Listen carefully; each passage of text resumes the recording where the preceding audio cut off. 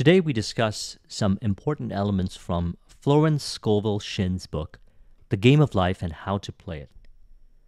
I created this mind map here and I call it 3 Keys to Prosperity. 3 elements that I was able to reflect upon from the book as I was reading it yesterday, which I'd like to discuss with you to further instill ideas, inspiration in relationship to prosperity.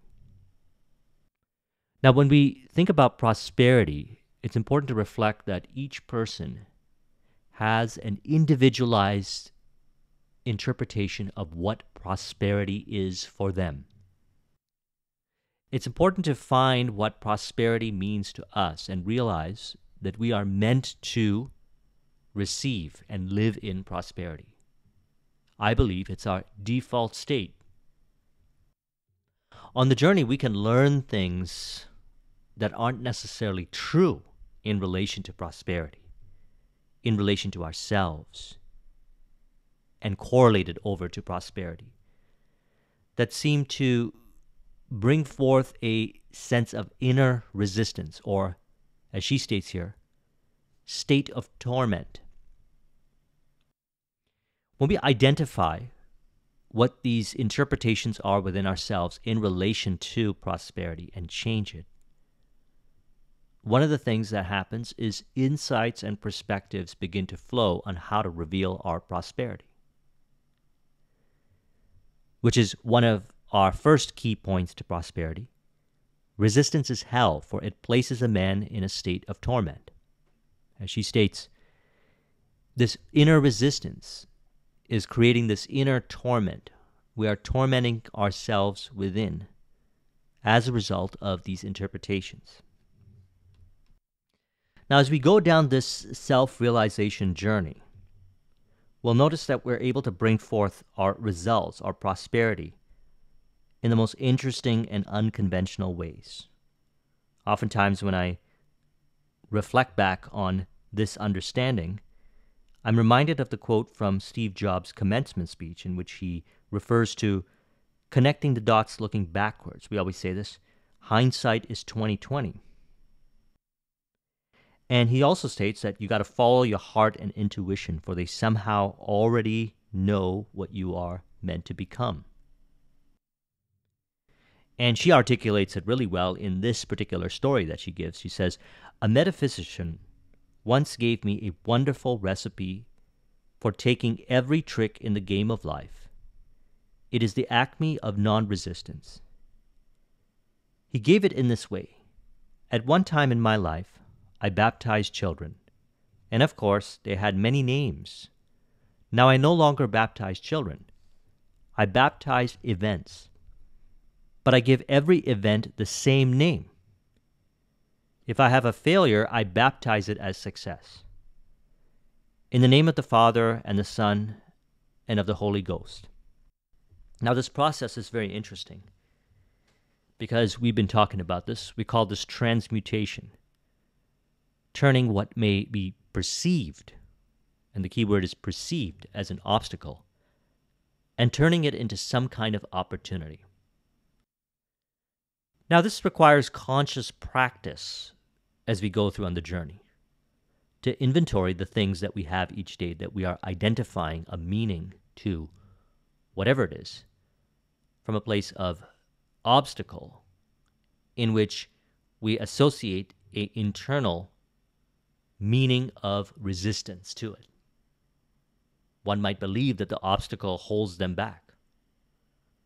But as we bring ourselves to a deep presence, as we release the interpretation, by bringing us to our default state of pure awareness, we realize that we were assigning the meaning to it. And then what happens is it changes in some shape or form. When a person has a conversation with another person, and the other person says something in which it evokes a certain emotional reaction of anger, let's say, in the leader, and if the leader identifies with this, they begin to respond from a place of reactivity, creating unnecessary conflict. The same is to be said about anything that shows up on the journey to bringing forth prosperity. Actually, practicing sound leadership is a form of revealing prosperity. Leadership is the ability to look at a circumstance and see it for how it really is, which is in relationship to your vision. If prosperity is our default state, if pure awareness is our default state, which by the way represents love, then what creates the resistance is our inner interpretation. And as we've been discussing the concepts from mental alchemy, the key is transmutation, removing ourselves from this state of torment and bringing us into a state of acceptance or allowing, which then releases this inner resistance. As she states, in this we see the great law of transmutation, founded on non-resistance. Through his spoken word, every failure was transmuted into success. So let's reflect upon it a little deeper. Founded on non-resistance. So the key to transmutation is the foundation of non-resistance. It is in the moment, detaching from the experience of reactivity, realizing that we are providing meaning from within ourselves over to the experience or the circumstance or the person or the event. And by releasing from that reactivity, we no longer go down the thread of thinking that is related to that meaning from within, thus sending us down a different life track and creating unnecessary complexity in our lives. Now, this requires practice, of course. That's why it's important to work with this information on a regular basis, to reflect each day on the different experiences you're having and asking yourself, perhaps at the end of the day, where was I resistant to the prosperity in which I am? You are that prosperity. It is the default state. Where am I resistant to it? It is revealed through the reactivity. Reactivity is essentially replaying interpretations from the past that are buried within the subconscious, thus giving us optimization data or insight of what we can do about it. And when in doubt, it is stated to do the loving thing, is to release from that interpretation and go back to pure awareness. And right away, the resistance is excluded out of consciousness. As she states, man can only get the right idea of non-resistance through spiritual understanding. My students have often said, I don't want to be a doormat. I reply, when you use non-resistance with wisdom, no one will ever be able to walk over you. So we've been discussing this. We say wisdom is knowing the difference. We also say knowledge plus experience equals wisdom. To understand these concepts in the mind is a form of knowledge. To live it through practice is experience. And through the practice and the experience gained, we're able to reflect back on, and which is why I always like to go back to certain books and read them again, because through experience we change. Our mind is rearranged as a result of the experience. And then going back to the same material, we see something and we understand it from a different perspective that we didn't see it before from, or we didn't understand it before from. And the process repeats. We also call this resourcefulness. A lot of times you can take one personal development book, such as The Game of Life and How to Play It, or Think and Grow Rich by Napoleon Hill. And you could practice and study the principles in there till you produce your vision, whatever your definite chief aim is. And then go back to the book, and it seems like you're reading another book, when in actuality what you're doing is you have awakened a part of you that understands even more. We call this increasing our awareness. And then what we see is something that is what we call a deeper wisdom, a deeper way of applying the information. I often reflect upon this when and since we're talking about prosperity, study the work of J. Abraham. And one of the things he mentions is 3 ways to grow your business. Get more leads, convert them over to clients. Number 2, increase the transactional value, point of sale purchase price. And number 3, work it out so they come back and buy again from you. Ongoing business, or we call this lifetime client value.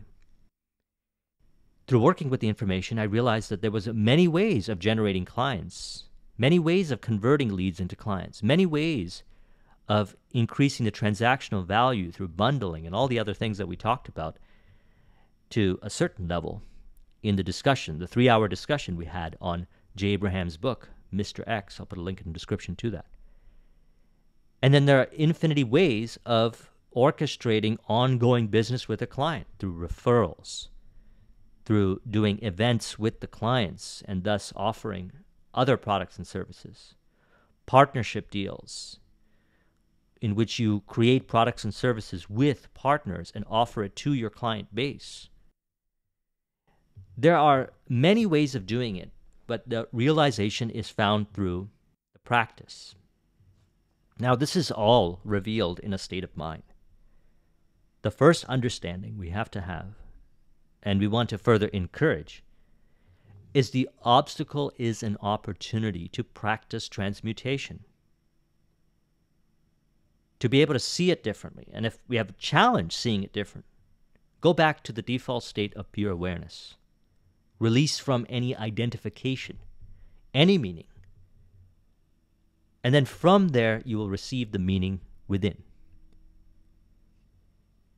She also speaks of, and this is point number 2, having faith in your spoken word. And she states, one of the greatest messages given to the race through the scripture is that God is man's supply and that man can release through his spoken word all that belongs to him by divine right. He must, however, have perfect faith in his spoken word. See, faith transcends beliefs. It transcends interpretations. Faith is in harmony with pure awareness. It's something that is subconsciously realized, how she says it here. When man knows his own powers and the workings of his mind, his great desire is to find an easy and quick way to impress the subconscious with good, for simply an intellectual knowledge of the truth will not bring results. In relation to prosperity, many of us have had interpretations instilled within us when we were at a younger age in regards to prosperity. We might not have felt that we were worth the prosperity that we desired. A person begins to form a way of life based on these limiting interpretations regarding prosperity. And thus, as a result, they feel like they are losing themselves. They don't know themselves anymore. When one of the foundations of all the spiritual stuff that we've been discussing is know thyself. Now, this knowing thyself is something that we realize by working with the subconscious mind, because what we are interpreting, most of it is underneath our conscious awareness. A lot of it actually goes beyond the logic, which is why we say follow the heart and intuition. They somehow know what you already want to become. Because when you look back on the journey, certainly when I look back at the business journey, and I've spoken to other entrepreneurs on their business journey, creating prosperity in their life, the way that they brought forth the prosperity was not in a way that they consciously knew. They may have had a plan, or even a formal business plan. Many had no plan, but all they knew is that they were going to bring it forth. They were working with faith, allowing the subconscious to express. So when she states the subconscious is often impressed through music, music has a fourth dimensional quality and releases the soul from imprisonment. It makes wonderful things seem impossible and easy of accomplishment. I reflect back on how we get this information in our mind in the first place. A lot of us get this information of who we are based on what we were taught by others or certain experiences in our life in which our subconscious was a lot more receptive. In certain traditions, when it comes to working with the subconscious, they work with music and dance. And what I found is this is actually stimulating a certain state of mind, which brings us into allowing and receiving and impressing, working with the subconscious. This is related to the theta brainwave frequency. Theta, being a certain frequency, is the frequency that we are going into when we are more suggestible. Neville Goddard refers to this as state akin to sleep. So music or certain kinds of creative expression allows us to work with the subconscious at a very deep level. I've spoken with some artists who get into this theta state of mind and will express on their art expression, be it a dance or a art, like a painting. And what they'll notice is that whatever is expressed on that painting further inspires them. And one painting or one physical expression in dance changes their life, such is the case with music, which is why I suggest, if you're a student of my subconscious mind program, when working with audio affirmations, to play some light music in the background that stimulates this theta state. Theta activity is classed as slow activity. It is seen in connection with creativity, intuition, daydreaming, and fantasizing, and is a repository for memories, emotions, sensations as well. Theta waves are strong during internal focus, meditation, prayer, and spiritual awareness. So, by releasing from the reactivity or releasing from the internal resistance, we ultimately slip into this theta state of mind and thus receive creative inspiration or ideas of how to transmute the obstacle into an opportunity. It reflects a state between wakefulness and sleep and relates to the subconscious mind. It is usually abnormal in awake adults, but it is perfectly normal in children up to 13 years old, which is why we're very suggestible at that time. So this state akin to sleep, we want to access it so that we can work with the subconscious and thus work with the spoken word via affirmation or self-talk. We want to communicate in a way that speaks to the subconscious. And as a result of speaking to the subconscious, the change occurs. The way to speak to the subconscious is faith in your spoken word. Now, one of the things that I have been encouraging all throughout these videos is related to the inner voice. And from my own experience, I find this inner voice becomes even more profound during certain experiences in our life. And yes, it could be music, but it can also be in nature, in which we find ourselves experiencing theta. It is during these times where we seem to have a deep connection with the people around us, with nature, with ourselves. And through this process, we actually build a relationship with ourselves to find nonlinear ways to bring forth our prosperity. So again, this faith in our spoken word is encouraged by releasing ourselves from excessive amount of overthinking, which seems to cloud our ability to connect to the infinite source of wisdom that is within us. Napoleon Hill calls this infinite intelligence. So our spoken word is stimulated by release from the state of torment, detaching from the reactivity. And then an internal dialogue, which is distinct from the mental chatter, is brought to the surface. I find that every now and then when I exercise, I slip into this theta state very lightly.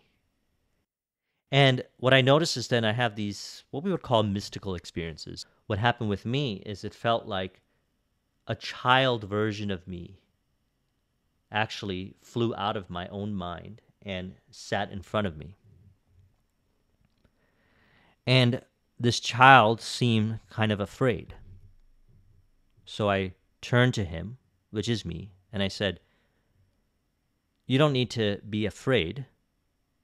I am you." And then what I noticed is that the child went back inside of my own mind. And then right then and there, I felt this deep sense of relief, like a deep peace was made within me in relation to my past. Now, these kinds of experiences, what I found, increase as a result of releasing from certain interpretations that we have that prosperity is not for us. And the way I relate this to my experience is that a lot of the interpretations that we have when we were children, as stated here, that children tend to be in this state of theta in which they're very receptive, and they learn things from their environment. And we tend to identify with those beliefs subconsciously and play it out in later stages of our life. There's a certain point where that part of you wants to heal itself.